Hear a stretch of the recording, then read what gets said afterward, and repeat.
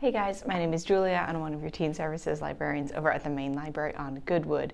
This week we are bouncing off the walls because we're using chemistry to make bounce balls. Supplies that accompany this week's video are available at the main library's drive-thru in a limited capacity. But before we get started, let's give credit where it's due.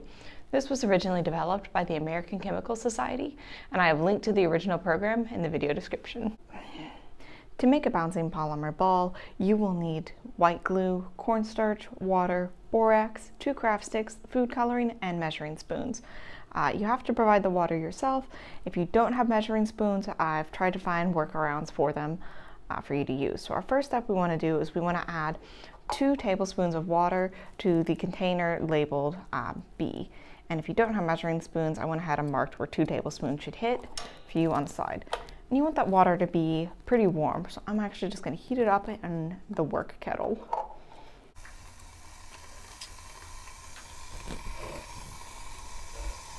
Alright, and you don't want to get it all the way boiling, that's too much.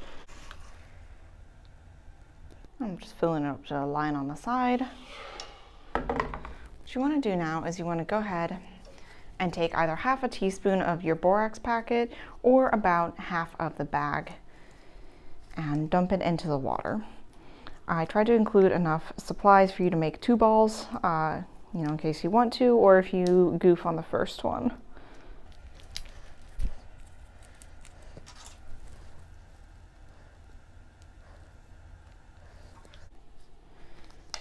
Once you get the borax in there, you want to go ahead and just stir it up.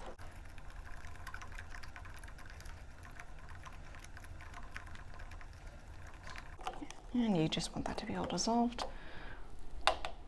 Once you're there, you want to go ahead and open your empty container and your container of glue and put either 1 tablespoon or half of the white glue into the empty container.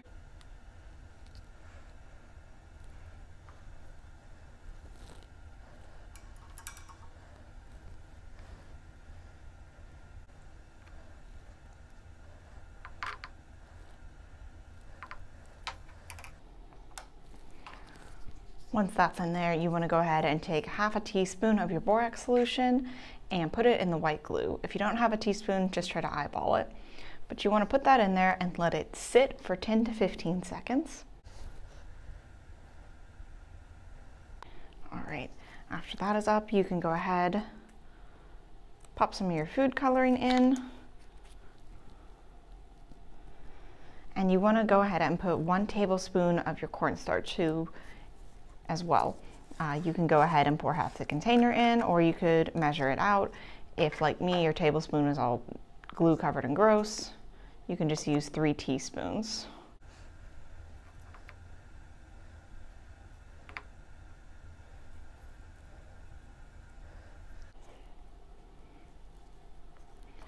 And then you just want to go ahead and stir that all together.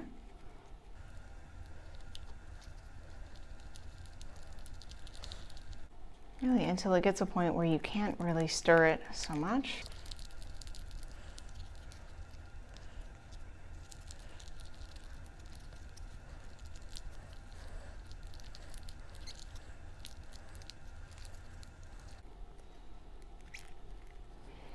All right, and once it's doing this thing where it's just gooping to the stick, you want to go ahead and just stick it in your hands and knead it together. The glue will come off your hands. The food coloring may leave you looking like a Smurf for the rest of the day, so just be aware of that.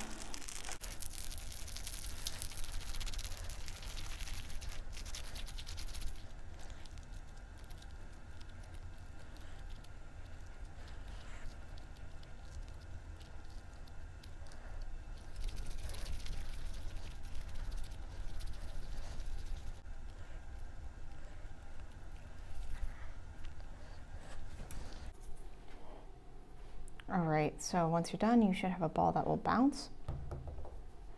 Let's test this out. Okay, so I also wanted to show you guys a couple of things that can happen if you goof on this, just so you know what to look out for. So if you add too much cornstarch, you get a guy that looks like this. He looks a bit like a brain, honestly, and he doesn't bounce very much. If you go ahead and you add the borax solution and the cornstarch at the same time, or you don't let the borax solution sit, you get this guy. I actually rolled these all into balls at the same time and set them down. He's very flat. He actually acts a lot more like silly putty than a bouncing ball. So, you know, that's an option too. But if you do everything right, you should get something like this that is relatively smooth and will hold its shape. All right, so now it's time for the science. Let's talk about polymers. Polymer has the world's most boring Greek name because it translates to many parts. But that is exactly what a polymer is. It is a pretty big molecule that's made up of the same bits repeating. Think of it as a pattern that runs in a line. So if you've ever heard of polymers before, you probably associate them with plastics, which is absolutely correct. However, there's a lot of naturally occurring polymers too, like DNA and a whole bunch of proteins. One polymer that you're probably very familiar with, though, is Elmer's glue. White glue is a polyvinyl acetate, or PVA, and if you could look at its molecular structure, it would actually look roughly like this.